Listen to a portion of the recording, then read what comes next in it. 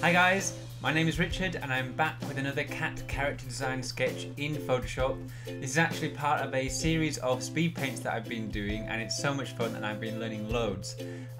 Today we're going to be painting this guy. So let's jump in.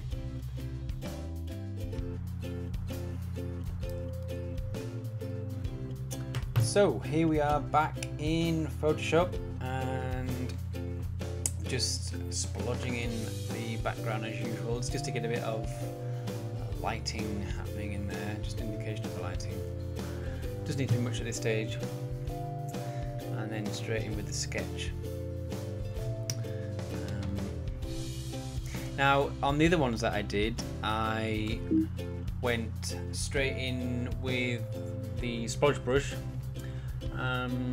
But on this one I wanted to, the pose was quite tricky in this one, so I wanted to just make sure, and feminine characters, they're quite sleek and slender and sexy, so I just wanted to make sure all the curves were going to be happening as I wanted them to happen. So that's why I spent a bit more time on the sketch.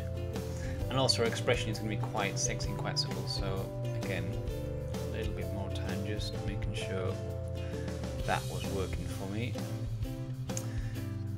And you'll see that the back of her hips, I've drawn a line across because I really want to keep myself reminded of the sexy pose I'm trying to go for and where the weight is happening on her hips. And so you can see that I've just drawn a diagonal line which is looking at the piece as it is now.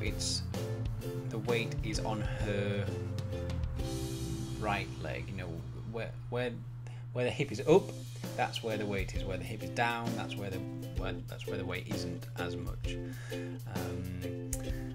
So that's, I just want to keep reminding of that.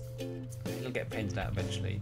But, it's good to draw in those reminders as you're going along. Another great thing I often do is to draw an arrow in the top corner just to show where the light is coming from, because when you're flipping it backwards and forwards, sometimes you forget, and it's just a good again, it's a good reminder. Now that's a good point actually. Why do I keep flipping it? That's this one. In this piece I do flip it more than usual. It's a bit of a nervous twitch, but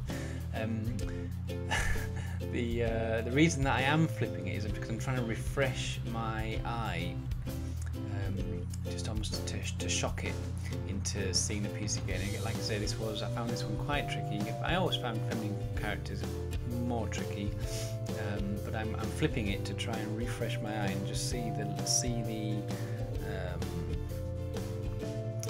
the structural oddities happening, and maybe if the expression isn't quite working.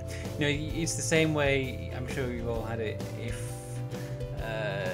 you finished a piece and you think it's amazing, and then you come back to it in a few days' time, you look at it, and it's not quite as good as you remember it being. Flipping your piece is a great way just to mitigate that, and just to try and just to see the piece again, really. And so if you're on pencil and paper, just hold it up to a mirror, or if you're in Photoshop, you can just flip the whole canvas. So that's a great habit to get into. Maybe not as much as I do, and I know that I do it quite a lot. But it is a bit of a nervous twitch when I'm designing, especially as I'm. I never know how it's gonna turn out. I mean, that's the exciting bit about drawing, really. It's you get about halfway through and it just looks, it's sort of on a balance.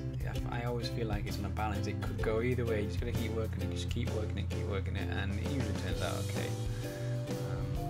Flipping it helps that. So we are just adjusting the tail a bit, using the amazing brush technique, which all credit to Aaron Blaze for that It's just the smudge tool, and he's got an amazing channel which you should go and check out. He's an ex-Disney animator, creature designer, directed Brother Bear, worked on Lion King. I mean, he is just awesome.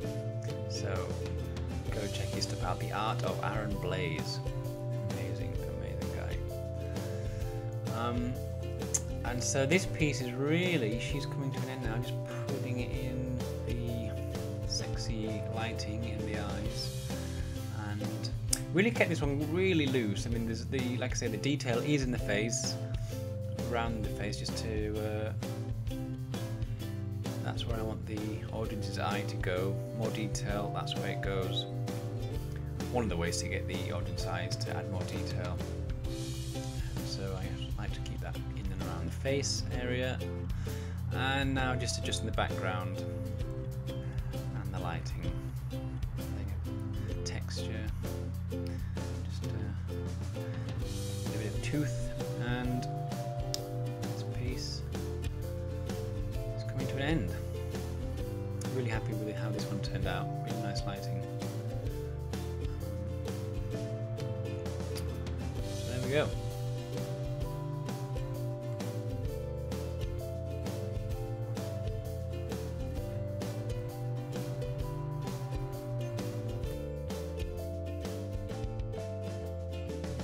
So I hope you liked the video. If you did like the video, make sure to leave a like and a comment and let me know what you thought.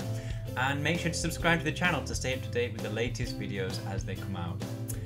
And if you do want to get started creating your own cat character designs in Photoshop, head on over to www.animationjuice.com/cat sketching, and there you'll find an awesome step-by-step in-depth tutorial on how to get started and create your own. So check it out. That's it for this video. Until the next one, see you later.